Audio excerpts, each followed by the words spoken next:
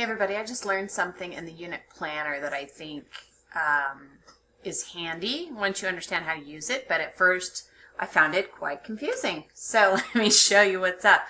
So I have these lesson plans made already in here.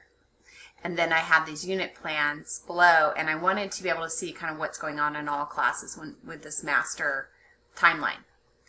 When I was originally put my units in, then I made my course calendar. I came back to this, my units were off, and so I adjusted my units. Well, I didn't think that would change my lessons. But what I found is when you move the units around, they take the lessons with them, and they bump lessons back. So let me show you what has happened.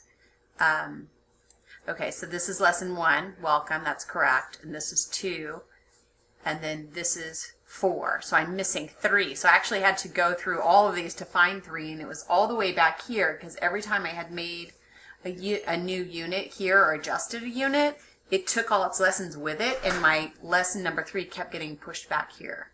So that might look like, oh crap, it actually is super easy to fix. You just grab it and you drag it back up here. So hopefully this will work. Okay. So now 2, 3, 4.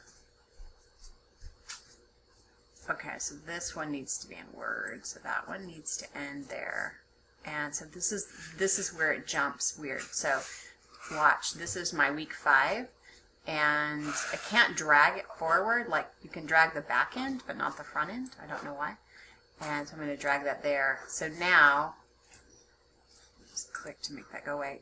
Now my 5 is here, and I need my 5 over here. So 5 is going to go back here. Then 6, which is also Word, and 7 is starting the Excel.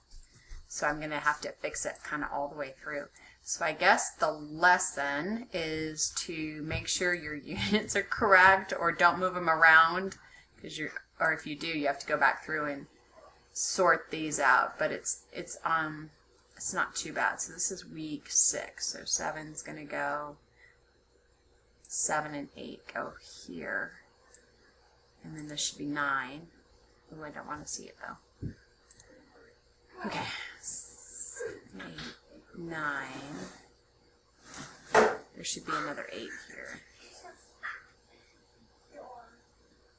2.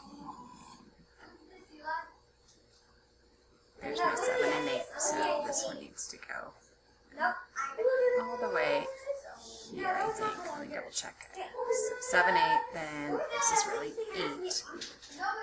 9 is still Excel, and this is starting Access. Alright, so I think you've seen how to resort these lessons around with your units. I hope that's helpful, and then if it happens to you, you won't panic, because at first I thought I lost lessons and I was not pleased. So I'm going to go through these and make sure they're correct, and of course if you see them out of order, just do a snip and email it to me quickly, please, and I will fix it next time I sit down to work. Okay, thanks, bye.